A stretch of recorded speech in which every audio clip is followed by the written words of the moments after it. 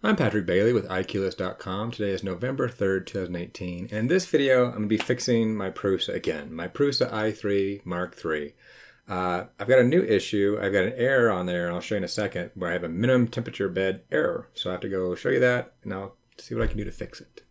Okay, so here is the actual error I have right now on my bed. So as you can see, it was printing just fine, and then mid-print, I got this error minimum temperature on the bed, and then it just stopped. So what I think this is, I think it's actually the opposite of what I had occur before. So I have another couple of videos out there, which I'll put some links to right here, where I had another error with a bed thermal runaway. And a thermal runaway is where it gets hotter and hotter and hotter. I think this is the opposite. And so in that last set of videos, what I had the problem is the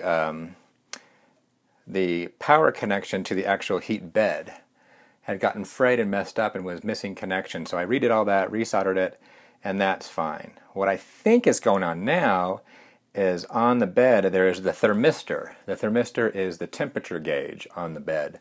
And I think that is probably having the same issue. It's gotten frayed or dislodged or something. And so I think I need to fix that, and I think I'll be good to go. So it's the opposite of the last issue. I shouldn't say. It's related, but opposite of the last issue. The other issue was the actual power to heat the bed was disconnecting. The temperature gauge, I think, is disconnecting. But I'll go take this apart and see what I can find and show you, hopefully, how I fix this. So, okay, I think I found my problem. And one thing I didn't mention the other part is that this temperature thing is happening intermittently. So what I did is I actually I restarted this printer, and I printed all these things out individually with not a problem. But then I finally got to print this one out, which is a little bit bigger, so there's more movement, and I finally got the same error again. So I was able to print out quite a bit, but whatever I'm trying to do, it gets me nervous because I can't print out big things confidently without it getting, halt in the middle. But what I found out was, when I went and redid this before, I kind of didn't do a good soldering job on here, so it kind of bumps out, and that might have been part of the problem. So I printed out this new piece, but it kind of angles a little bit. And so when I went to go put all this together, this thermistor goes through here, and this goes on. And what I did, accidentally, was I pinched it. So there's two pinch points, let's see if I can illuminate, on there, right about there, and right about there.